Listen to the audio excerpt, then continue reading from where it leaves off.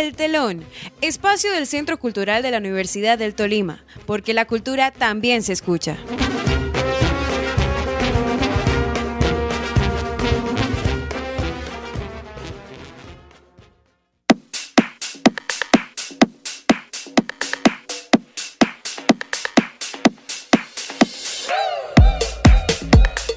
Hola, muy buen día a todos nuestros oyentes. Hoy, como todos los miércoles, Diana Lorena Campo Borja. Hoy en nuestra segunda emisión del Telón, el espacio del Centro Cultural de la Universidad del Tolima, por esta su emisora, tu radio institucional.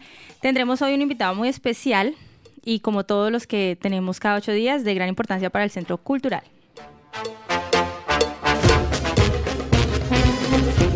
Se abre el telón para... El Telón, espacio del Centro Cultural de la Universidad del Tolima, porque la cultura también se escucha.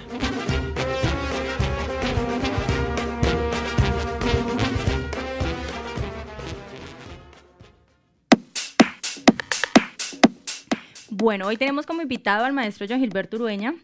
Él es el encargado del área de música folclórica del Centro Cultural, director del grupo instrumental folclórico también de la universidad. Le damos la bienvenida a su programa, Jhon. Hola. Hola Diana, muy buenos días para todos. Un placer volver a la emisora de la universidad para hablar un poco de nuestra música, de lo que hacemos en nuestra universidad. Bueno, gracias por aceptar la invitación y dejar a los estudiantes del taller de percusión, vientos, cuerdas y voz allá juiciositos y poder acompañarnos. Dejarlos para poder venir a invitar a toda la gente a las actividades. Bueno, Jhon, hoy quisimos invitarlo porque la próxima semana se realizará en nuestra ciudad un evento de gran importancia para los que de una u otra forma tienen un gusto musical, y es el Festival de la Música Colombiana, que para este año nos presenta su versión número 32. Cuéntanos un poquito qué es el Festival de la Música Colombiana, así como en qué consiste, para los que no saben.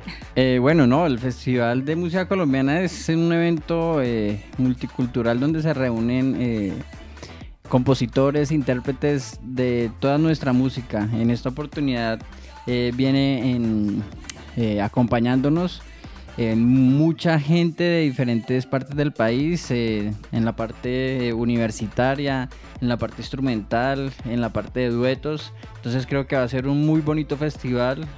Creo que es el 32.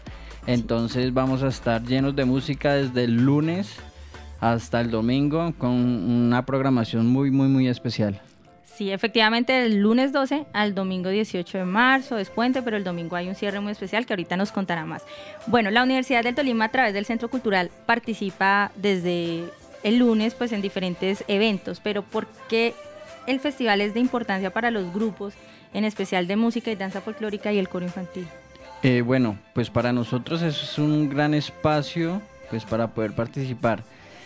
Pues en este momento, así confirmadísimos, pues ya estamos en lo del paseo musical por Colombia, que es el día domingo ahí en la sede centro, en toda la mañana.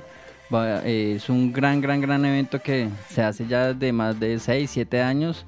Es un evento que, pues, a la iniciativa de las universidades nos reunimos en torno al folclore, a las distintas regiones de nuestro país, para representar cada una de las actividades culturales, la música, las comidas, las danzas.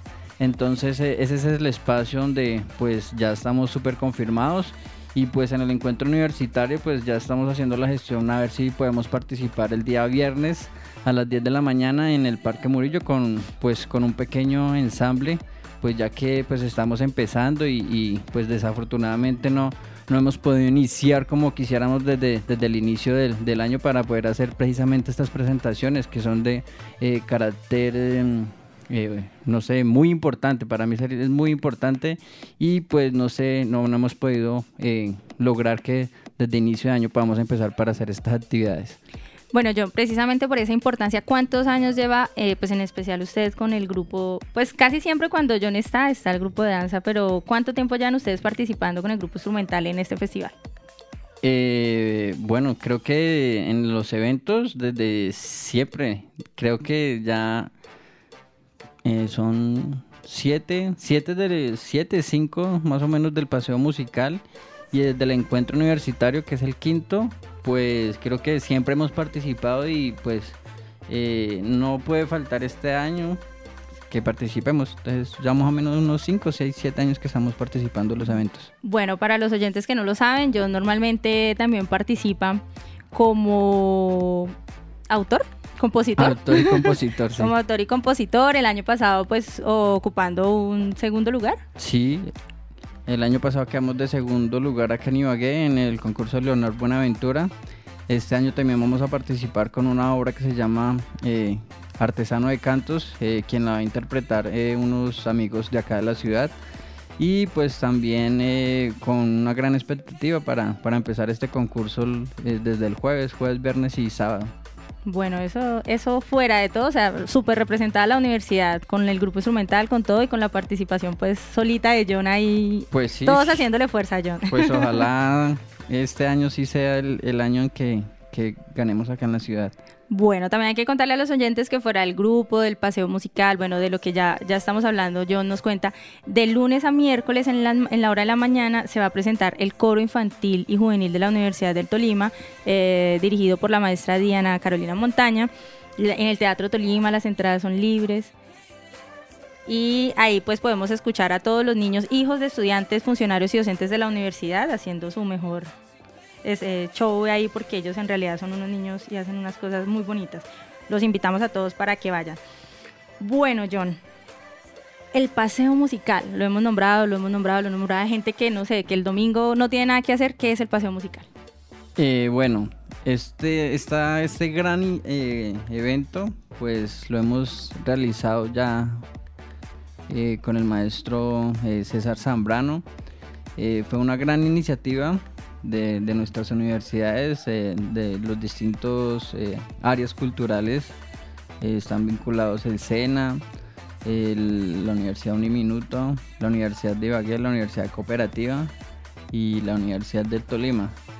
Este paseo musical se realiza desde el Parque de la Música con una papayera que llaman, una gran banda, el cual hace un recorrido por toda la calle 10 hasta llegar a la concha acústica y a la 10 con quinta, la sede centro.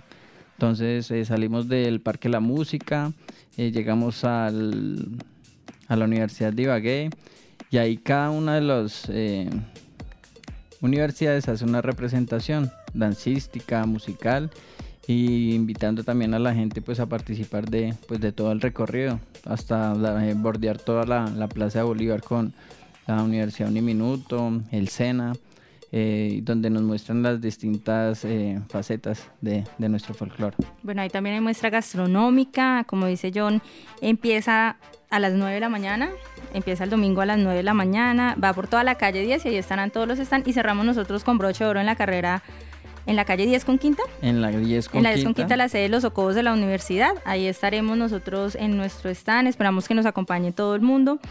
Y bueno, Jhon, ya dejando un poquito al lado lo del festival, que pues es lo que viene así próximo, también pues como director del área musical, tallerista de percusión, cuerdas y voz, invite también a los oyentes que ya estamos en inscripciones, esta semanita todavía están a tiempo de inscribirse para que asistan a su taller. Sí, no, es muy importante que los estudiantes, los funcionarios, toda la comunidad universitaria se vincule al grupo de música tradicional colombiana. Estamos invitándolos para que participen los días miércoles y viernes desde las 8 de la mañana.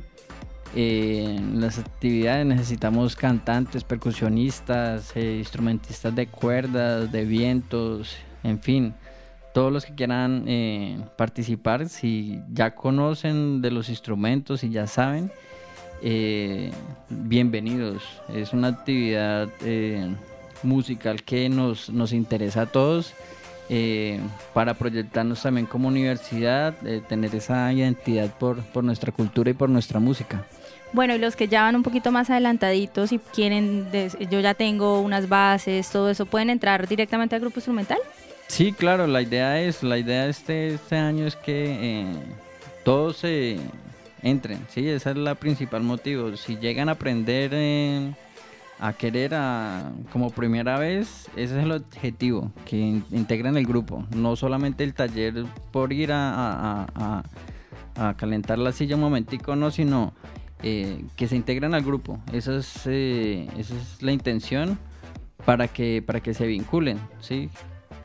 Bueno, Jhon, y fuera de este festival y de los talleres, ¿qué otras actividades va a tener el grupo instrumental?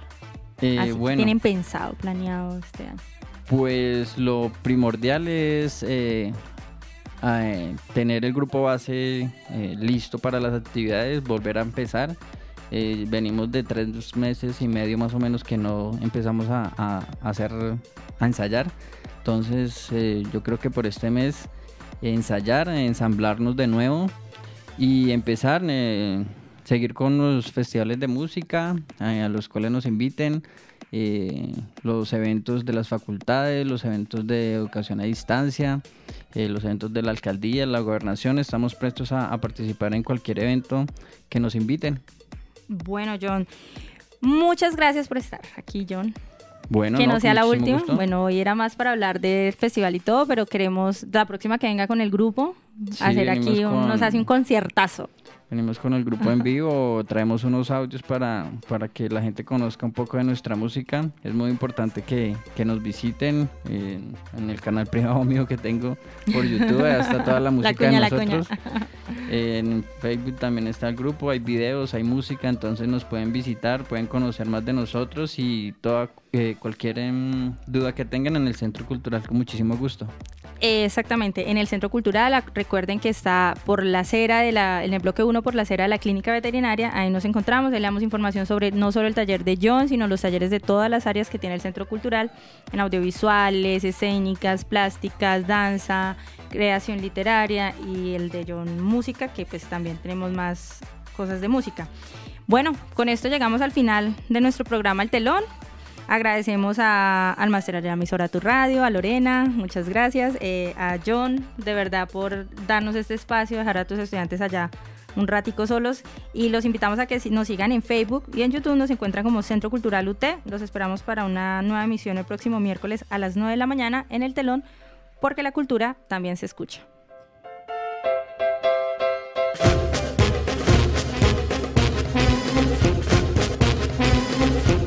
Se cierra el telón. Escúchenos el próximo miércoles a las 9 de la mañana por Tu Radio, la radio de la Universidad del Tolima, porque la cultura también se escucha.